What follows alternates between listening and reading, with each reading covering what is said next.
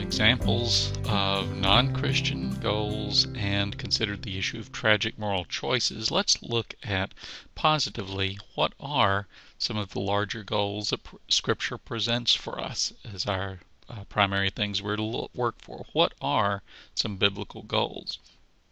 Well, we know that our shorter catechism says, what is man's chief end? And it says man's chief end is to glorify God and to enjoy Him forever. So I believe that's a scriptural teaching, that that's our primary goal, that's the focus of our life. So first let's think about glorifying God. What does that mean, to glorify God? Well, we're not adding anything to Him. It's not like He is not glorious and we have to add glory to Him. Instead, we glorify God by recognizing Him for who He is. We praise Him, we acknowledge Him in all things, and we cause others to do so as well. So this is how we glorify God. See, in Genesis 1:26-30, we read of God creating man and telling him to rule over creation. This is man's purpose, and this is what God has created him to do. This is how God determined his role would be. And so when we do that, when we carry out that role, we are glorifying God. We're fulfilling His purpose in our lives. 1 Corinthians 10:31, we're told whether we eat or drink or whatever we do all to the glory of God. So everything we do in life, even down to the mundane things like eating and drinking, that's all to be done to please God. Then Colossians 3:23 tells us, whatever you do, do it heartily as to the Lord and not to men. So our focus is on God and on pleasing Him, not on others, not on ourselves. Our focus is on what brings glory to God. Now, the second part of our catechism answer says, remember it says to glorify God and to enjoy Him forever. So one of the goals we work for is enjoyment of God. Notice, I didn't just say enjoyment. Our goal is not to enjoy ourselves forever. It's to enjoy God. See, Scripture talks, for example, in Psalm 1:2, how God's law is our delight. So our delight, our pleasure, Psalm 1:2, His delight is in the law of the Lord.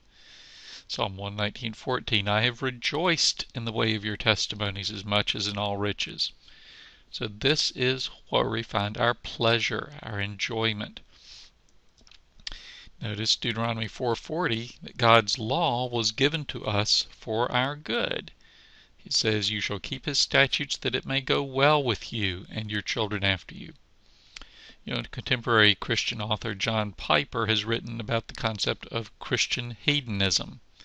That is, man seeks pleasure, and it's a good thing to seek pleasure, but the only way we're really going to have pleasure is to be faithful to the Lord. Our true pleasure is found only as we seek pleasure, we seek our enjoyment in God. The whole book of Ecclesiastes speaks about the vanities of pursuing pleasure apart from God. So if we truly find enjoyment, if we truly find pleasure, it's only going to be as we're faithful to the Lord. Jesus tells us another goal that we should have. That's the kingdom of God. In Matthew 6:33, Jesus said, seek first the kingdom of God and His righteousness, and all these things, He's speaking about the issues of life, all these things shall be added to you. So we long to see God's kingdom, His reign, His rule come on earth and be manifest in every area of life. Good things are those which display God's kingship over the world. Bad actions are those that obscure His rule. Our focus in life, as Jesus said, is not on the things of this world. God will take care of those. He'll provide those for us as long as we keep His kingdom uppermost in our lives. So, let's think now about how this view of goals, a biblical view of goals, compares to utilitarianism. You see, we looked earlier when we were talking about motives. We saw that a biblical view of motives compares to existentialism. So here we can compare and contrast a biblical view of goals, outcomes, and situations to Joseph Fletcher and John Stuart Mill's utilitarianism. So there's some similarities and there's some differences. Similarities, for one thing, we do believe that outcomes or results are important. When we make choices, we not only think about whether the choice itself is good, but whether it has good results. So we are concerned about the outcomes. Again, think about my example of the beggar on the street. My desire is not just to give him money. My desire is that the money results in him feeding himself, ultimately, that he might come to know the grace of Christ. So those are my goals. That's the outcome I desire. Second, we do believe that different situations lead to different actions or choices. Okay, remember our example of the student running down the hall. Okay, if he's running down the hall to try to be late, that's different than running down the hall trying to save the teacher's life. So our situations are important. We have to consider those. Now, there are important differences, though, with Fletcher and Mill. First, we believe standards are important. There are right and wrong things as defined by God's law. Okay, the end doesn't justify any means at all. It only justifies those means that are in line with Scripture.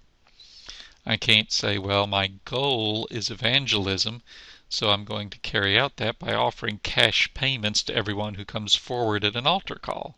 Okay, that's an inappropriate means of achieving the end. I can't get students in school to be quiet by offering them crack cocaine if they behave. Okay, so the end does not justify the means. Standards are important. Second, utilitarianism ignores the importance of the heart, because they say if good results follow, it doesn't matter what my attitude is. It's just, okay, I do something that brings about a good result. Biblically, we've already seen faith is important. We must act in faith. We must act in love. Our heart attitude is important for our actions. Now, after this video, there's a brief quiz on this concept of goals. Don't worry, it's not going to be graded. The purpose of this quiz is to give you a chance to review in your mind some of these key points we've been discussing. After you take the quiz, you could also post comments on the discussion board if you wish. You can feel free to do so. You can interact with others. After you take the quiz, then we're going to move into the next section of this class, which is looking at the standard of biblical ethics. We'll look at what the Bible teaches about the standard, and then we'll begin looking at the Ten Commandments.